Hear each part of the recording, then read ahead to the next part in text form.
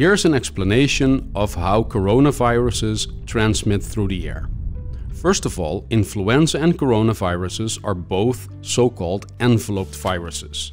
That basically means that they are both contained in a sort of balloon.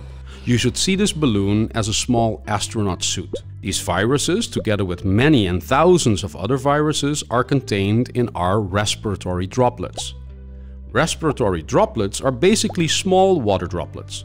And every time we speak, breathe, sing, cough or sneeze, these small water droplets come out of our mouth. Depending on their size and weight, these water droplets carry a load of viruses with them. Large droplets fall to the ground within 1.5 meters or 6 feet, but the small droplets float and can linger in the air for hours.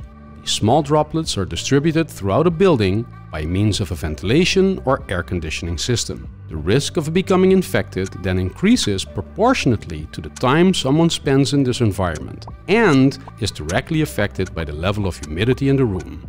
The drier the air, the more virus particles spread through the air and linger in your vicinity.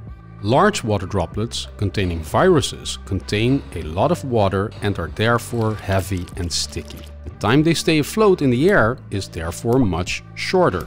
These droplets fall on floors or other surfaces and stay there. These water droplets also contain salts, and those salts attack the virus particles and cause the viruses to become deactivated. These types of droplets are the reason we have to make sure we clean shopping carts before we use them.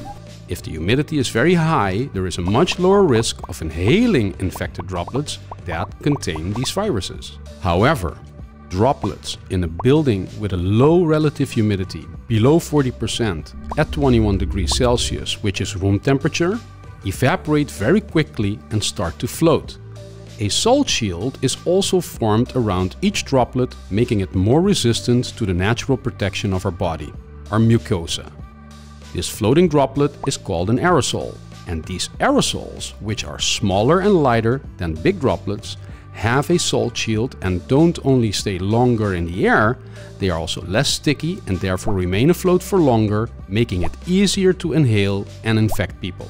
Ventilation systems and air conditioning are responsible for the dispersion of aerosols in areas where people are present, and this makes them easier to inhale.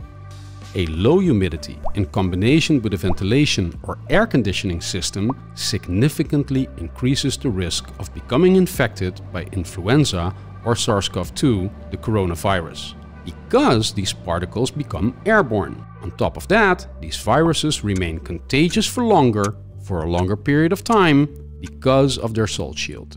It's therefore very important to keep the room temperature at 21 degrees and a humidity of at least 50%. Then the water droplets can start to float and the chance of infection decreases considerably. Other scientific research has shown that higher humidity also helps our body's natural protection, our mucosa. If, for whatever reason, you are unable to increase humidity, we highly recommend an air purifier. This device works as a kind of vacuum cleaner for viruses and is available both as a standalone device or module for ventilation systems. These devices, together, can reduce the spread of infections up to 83%, especially in communal areas. For more information, check out www.viraless.com.